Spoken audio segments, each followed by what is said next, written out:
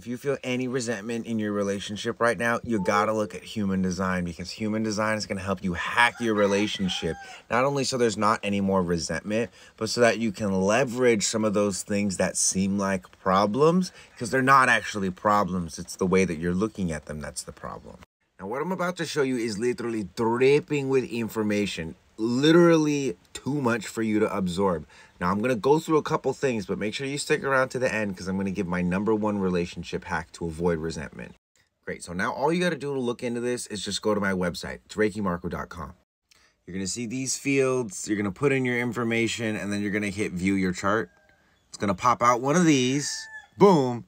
And then you go create a new relationship chart. And this is where you put your partner's information. View the chart. And this is called a composite. It's the combination of both of your guys' charts. If you're overwhelmed by all that, that's totally fine. I'm about to make it real simple. So you're over here on the left, your partner's on the right. All these colored in areas, that's where it's much easier for you to be yourself. These white areas, much harder, meaning that you're going to absorb energy from your partner in these white centers.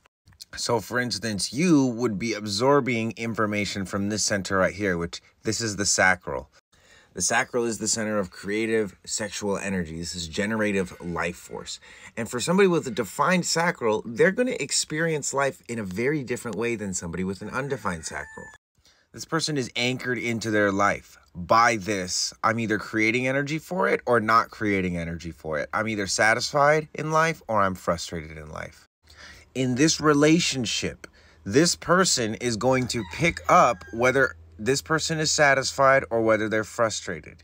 And without the awareness of doing that, this person could become very confused or very dependent on this person feeling good all the time. Remember how I said what you're experiencing is probably not a problem, it's how you're viewing the problem?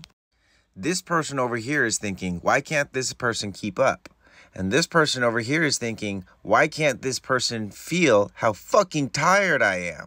And it's because they're not built that way. They're built different than you. And if you measure everybody by the same measuring stick, you're going to be disappointed. Especially if you want everyone or think everyone should be just like you. Let me show you another example in here. This time the tables are going to be turned. You're going to be the fucking annoying one now. So you have the defined root pressure, which this is like that part of you that gets like, okay, I'm ready to go. If the waiter is late on the check, I'm going to like walk up to the host and give my credit card to the host. It's the let's get the fuck going. That's root pressure. That's the pressure to do stuff. That's stress. And this person's going to feel theirs. You're going to feel your root pressure. And just by way of standing next to your partner, you're going to project that root pressure into their undefined root pressure. That means that this person is typically going to feel when you want to leave. It may not be time for them to leave. But because they have this undefined, same as because you have that one undefined, there's going to be a sort of dominance that the defined center has over the undefined center. Now, that's not always the case, but that's very often the dynamic. So in this relationship, you could have this quote-unquote problem of you always doing the things that this person wants to do because you don't want them to be very frustrated and you want them to be satisfied. It may not actually satisfy you. It may even frustrate you, but you'll do it because it satisfies them. And then a situation where this person with this undefined root might always feel under pressure. They might always be rushing through things because your pressure over here. Now, this may seem like a problem, but like I said, how you're viewing it is the problem. With the awareness that human design can bring to a situation like this, there's a lot of communication that can happen to ease some of that projection and to ease some of the energy that you're taking on, especially from a partner that you're romantic with. A lot of people think resentment is about, oh, you did this wrong, and like having to hold something against somebody else.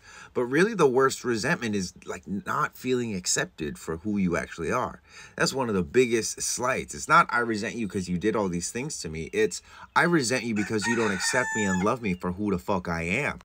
And if you're treating their sacral like it's a problem, you're going to have a problem.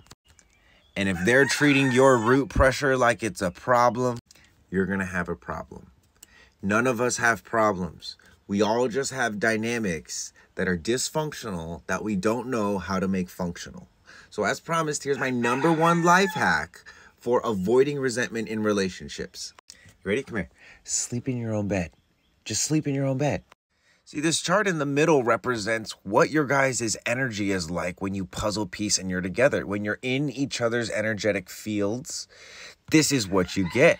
And if you guys sleep in the same bed every single night, this is the person, right? This is the circuitry that is going to be getting manifested. Now, this isn't a bad situation, but like I said, when you don't feel like someone sees you or accepts you for who you are, that's where a lot of resentment comes from. And if this fucking guy right here is always present, especially when you're trying to get rest and rejuvenate yourself, quick road to resentment, my friends. So if you sleep in the same bed as your partner, start experimenting with sleeping in different beds. It doesn't mean that you don't love them. And if they take it personally, like, I get it, but they're gonna have to move past that, because in order for you to be yourself, you have to create a dynamic where you can actually feel yourself and you're not constantly exposing yourself, especially in your most vulnerable time, to another human being. In fact, sleeping in separate beds might be one of the ways to even just solve your resentment outright. Purely because a lot of people probably resent each other because they're just stealing rest from each other. Every time your partner moves when you're sleeping, or coughs or sneezes, and it wakes you up, it's like, oh, are you stealing my sleep, you fuck? Okay, great. I know that was a lot of information, but guys, that's literally just scratching the surface. Now, if you want to go from having a whatever relationship to the love of my life, I feel so seen by you, I do composite readings, and I can do them with both of you present so that both of you get some perspective, because chances are y'all probably have your heads up your own asses. And I can just like pull it out right there for you. And I'm super objective. I'm an objective third party, okay? So just be mindful though, because I'll call you on your bullshit too. And of course, if you want information on your human design, like what does all this stuff mean, come down here, buy this report. It's only 20 bucks. Thanks for tuning in with me. Make sure you follow for all of the best human design life hacks.